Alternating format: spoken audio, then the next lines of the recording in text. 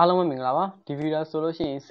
tutorial series ရဲ့12ချိန်မြောက်ဗီဒီယိုဖြစ်ပါတယ်ဒီဗီဒီယိုမှာကျွန်တော် CIN နဲ့ပတ်သက်ပြီးရှင်းပြပြပါမယ် CIN ဆိုတာဘာလဲဆိုရင်ကျွန်တော်တို့ user ချက်နေပြီးတော့အသက်ကိုဖြစ်ဖြစ်ဒါမှမဟုတ်နာမည်ကိုဖြစ်ဖြစ်ယူတဲ့ခါကျရင်သုံးရတဲ့ဥစ္စာမျိုးပေါ့ဥပမာဆိုလို့ရှိရင် C out ဆိုလို့ရှိရင်ကျွန်တော်တို့ရေးထားတဲ့စာကြောင်းဒါမှမဟုတ်လို့ရှိရင်ရေးထားတဲ့စာကြောင်းဆိုတော့ hello ဆိုပြီးကျွန်တော်ရေးလိုက်တယ် hello world ဆိုပြီးရေးလိုက်တဲ့ဥစ္စာကကျွန်တော်ရေးထားတဲ့စာကြောင်းတန်းပြီးထုတ်ပြတဲ့ခါကျရင်ဒါမှမဟုတ်လို့ရှိရင်ကျွန်တော်တို့ပေးထားတဲ့ variable ပေးထားတဲ့ int ကိုဖြစ်ဖြစ် float ပဲဖြစ်ဖြစ် double ပဲဖြစ်ဖြစ် string ပဲဖြစ်ဖြစ် character ဖြစ်ဖြစ်အဲ့ဒါတွေထုတ်ပြခြင်းလို့ရှိရင်ကျွန်တော် C out ကိုသုံးတယ်အဲ့လိုပဲ CIN ဆိုတာကြလို့ရှိရင်ကျွန်တော် user ချင်းနေပေါ့နာမည်ယူတဲ့ခါကြလို့ရှိရင် string နေနဲ့ယူမယ်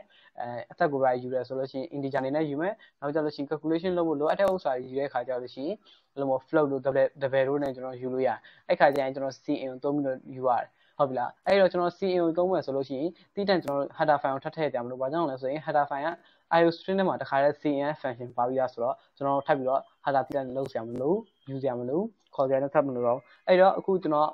ဥပမာအနေနဲ့user ရှင်းနေပြီးတော့အသက်ကိုယူတဲ့ဥစ္စာမျိုး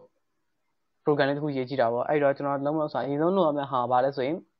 CIN မှာ variable ကိုမထည့်ဘဲနဲ့ကျွန်တော်တို့ information ယူလို့မရအောင်အဲ့တော့အရင်ဆုံး variable ထားရမယ်ထားဖို့လို့ရှိရင်အဲ့ variable ကိုကျွန်တော်တို့အမျိုးအစားပေါ်မှာမူတည်ပြီးတော့ဥပမာဆိုရင်နာမည်ယူနေဆိုရင်ကျွန်တော် string ကိုယူဖို့လိုတယ်ဟုတ်တယ်မလားဒါပေမဲ့ string ဥစ္စာကျွန်တော်မရှင်းပြရအဲ့တော့ဒီဗီဒီယိုမှာမလုပ်တော့ဘူးဒီဗီဒီယိုမှာကျွန်တော်တို့အရင်ဗီဒီယိုမှာ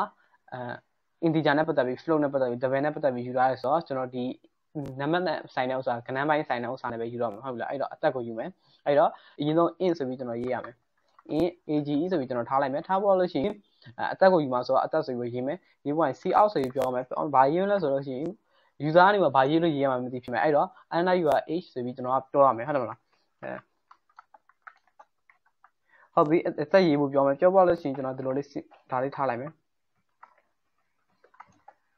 ဟုတ်ပြီဘာကြောင့်လဲဆိုရင်ကောက်ကောက်မုံမြင်အောင်စီပေါ့ဟုတ်ပြီလား CIN ဆိုပြီးရေးမယ် CIN ဆိုပြီးရေးဖို့ရင်ကျွန်တော်တို့ C out မှာဆိုလို့ရှိရင် less than အောင်သုံးရတယ် CIN ကြလို့ရှိရင် greater than